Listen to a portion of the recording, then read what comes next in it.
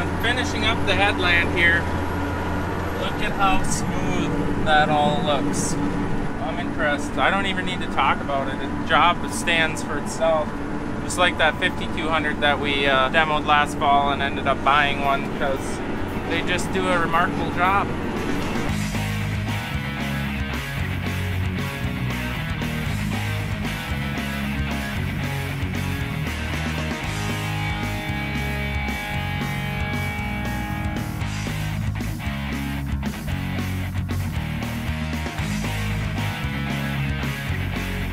Alright guys, today's the day. I'm excited. We're gonna get the 2200 Salford out. This thing is here on a demo, like I said in the last video. So the reps are coming out to make sure we get it all set up right, so it's performing at its finest. And we're gonna go out and play in the dirt a little bit today. So I'm gonna fire this up. They should be here in maybe 15-20 minutes. So I'm excited to see Andrew and Kyle again. I believe they're both coming. We'll see. We'll see.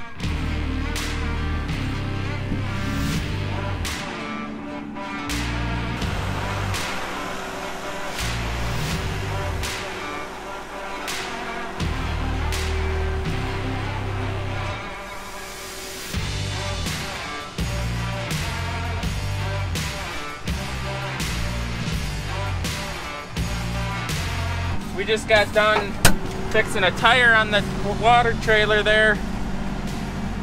Blew it up, made it 2 trips to town, blew a tire, sidewall opened up like a banana. Wasn't good. Luckily it didn't wreck the fenders or anything, and we had another tire on hand, so it was only like a 15-minute fix. But regardless, I see they're on the driveway. I hope they're ready for a camera in their face. So we just got done unfolding it, setting hydraulic flows basically in the screen here. Just every different piece of equipment needs different speeds of the hydraulics. We made sure it was level from the setup shop, which it was. We didn't have to adjust that. Maybe in the field we might have to tweak with it because everything changes in the field, how the coulters make different ruts and stuff like that in front of them. And so that might be an infield adjustment, but maybe not. We'll see.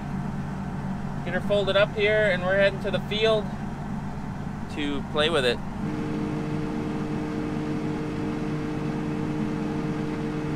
Okay, right now I just went like 100 feet. We're doing a depth check. Just because it's new, we have no idea where we're starting at. What? We gotta go deeper. Deeper? Raise it up a little then? Yeah, if we can.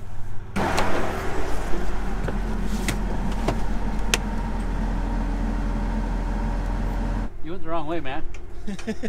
Kyle, you went the wrong way. Not yet. Brand new here. Yeah, let's relax. Don't worry, it wasn't on camera. I shouldn't have raised that inch in the yard because I went back an inch. Okay. So. All right. It's dry enough that we won't plug the baskets up. I don't think you gotta worry about that. I was looking forward to using that air compressor, see if we could ghost ride it one more time. So I like what I was just told. If you can pull it at 11, 12 miles an hour, do it. Yes, sir. I will do my best. Or the tractor will. So we got the depth set to where they feel it should be running. So we are going to send it.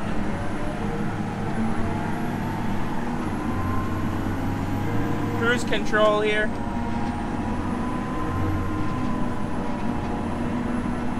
%75% load at 10 miles an hour. It's tap 14th gear. There's 12.2 miles an hour.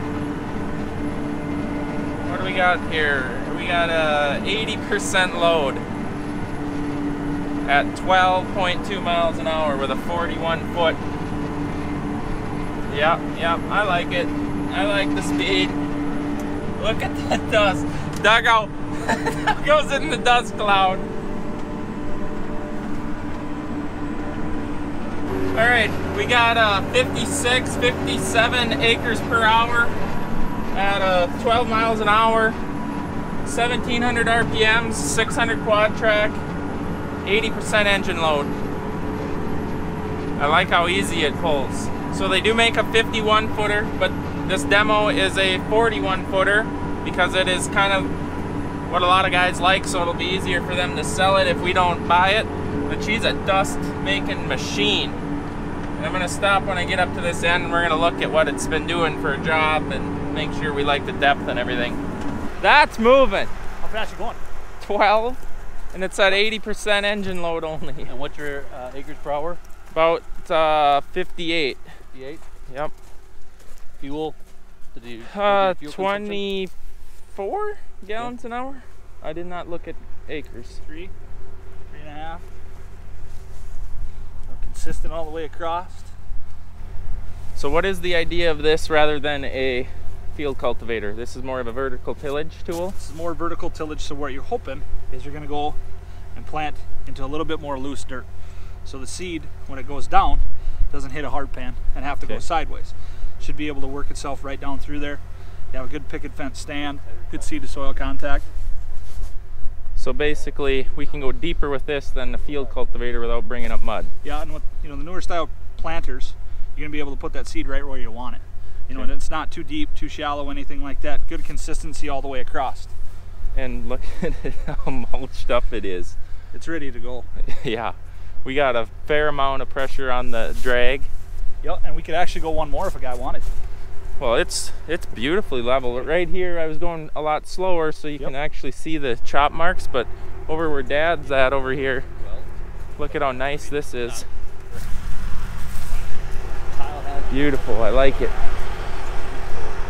I'm excited for the planter to hit this, see what the Delta Force does, see what the Furrow Force looks like, and maybe even the John Deere closing system. Maybe it'll close better. Never know, we'll see. I'm excited. So we're gonna fly the drone here shortly, and they said I had to wear these. I don't know. Do I look weird? Well, there it is. I flew it off of right here.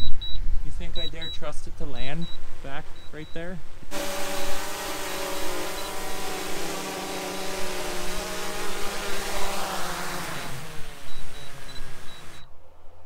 That was impressive.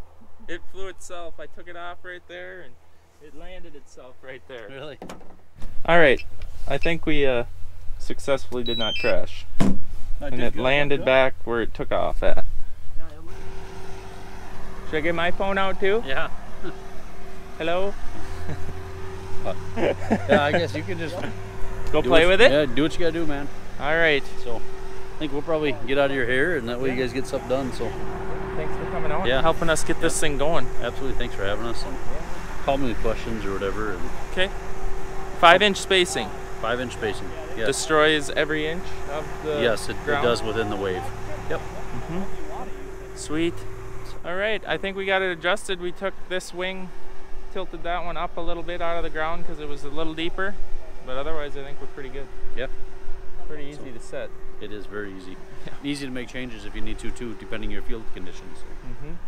Well, see you later. Yeah, I'm thanks, sure Chef. we'll see it when you pick it up. Well, there they go. Thanks for coming out, boys. Time to go have some fun. Do more than one round. I'm gonna get the camera, this one, matter of fact, out there, get some action shots. So here we go.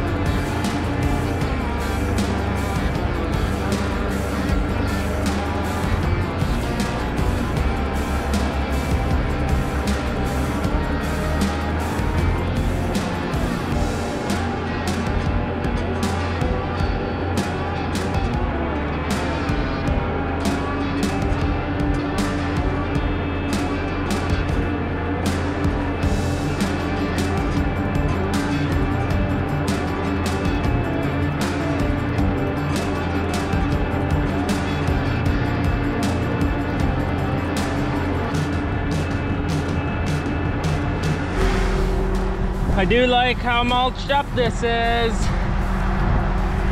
So Randy, he normally does most of the spring tillage. He runs the big digger and he's very fussy, so I'm very interested to get him to run this thing and see what he thinks of it. So far, this is like garden. It's like you took your tiller out in your garden, and we're using a tiller out here. Nice and smooth. Broke up all the clumps. Sweet. I had to stop to look at this because they told me that this machine can actually go, they said 7 to 10 days before a field cultivator could go, like if it's black or wet out there. I'm skeptical of that far before, but right here we're looking at mud. I'm along a cattail slough here that we've been kind of, as the years have been getting a little drier here, finally we've been able to get closer and closer to this slough. So we got maybe 40 feet here of cattails that we worked up last fall with the 5200. So we got a lot of trash residue. It's quite muddy here, and it's mellow and not clumpy like a field cultivator would make it. It's mulched up. Pretty impressed. Look at this. A lot of trash right here. My expectations of corn growth is very limited just because of it not being farmed for so many years, but look at that line. Residue change. It's pretty impressive. And it is wet. No wonder it was pulling so hard. Probably going a little deep. But they said that all these coulters, that's why they got so much weight on the frame here, is because all these coulters actually want to push the machine out of the ground or carry it along. So they said actually in some cases it is better off to leave the thing on the ground, go through the wet spot, than to try to tease it up like a digger, because you just shove your landing gear into the ground, make big black muddy streaks. It's best to, if you can pull it through there, just to let them roll. If you can't pull it through there, you probably shouldn't be in that spot to begin with. You're probably gonna be stuck. Let's get after it.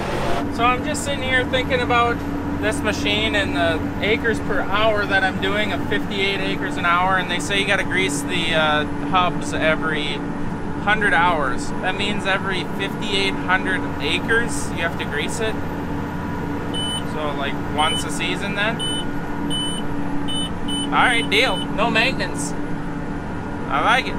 I'll tell you, 12 miles an hour along the edge of the field, maybe should downshift a little bit. But I got a lot to do today, so I can't slow down. I want to get this edge of the field where we've been playing with all cleaned up so that's drying, so Dad has something to do maybe later tonight. So this thing is actually built for speed. It likes the 10 miles an hour to 12 miles an hour. They said if you ever see the blades starting to whip, that means you're going too fast, but they look like they're riding really nice. If you go too slow, it actually won't fling and destroy the dirt as well, so you do want to go a little faster. So if you're not into speed, probably aren't going to like this, but we like speed. High-speed planter, this will match up with it real nice. So another thing I like about this thing is 41 feet wide. I really don't need to have an operator that can judge distance quite as well as like a 65-foot digger. Yes, you're going faster, but it's smaller. You don't have to look as wide. You don't have to judge so much along the edge of the fields. So that's a benefit. You can get just as many acres an hour done with a narrower implement. Oh boy, this is wet. This is wet here. Oh, she's bogging. Oh, this was a mistake. Oh, this was a mistake. Downshifting. Good thing he's got an RX to plant with now, because that might plug up the planter. Woo! Wee! So satisfying watching this thing work when you can see it. I mean, the dust is unbelievable just because of the speed, and it's pretty dry out here except for on the edges. This is a pretty rocky farm here to begin with, and it seems to be handling rocks just fine. Each spring has 6 inches of travel. Obviously you ain't gonna want to hit one that's sticking out of the ground, but you don't want to do that with any implement. But they do have 6 inches of travel. They've been handling all the fist-sized rocks very well. I gotta have to turn that beeping sound off. That sure is annoying. Well, this is my last pass for this video. I gotta go get seed to Dad, and I believe we're gonna have to call an operator to come run this thing as soon as fields are fit. I'm excited to see and get it out into corn stalks for when we're planting beans, see how that does, mulching up, all that stuff. I think it'll be really cool. So you'll see more of this beast in action, just not today. So thanks for watching, guys. I hope you enjoyed. Huge shout out to Salford for letting us use this thing and demo it, show all you guys what they have to offer. Highline pole, missed it, we're good. Anyways guys, I appreciate it. We'll see you in the next video.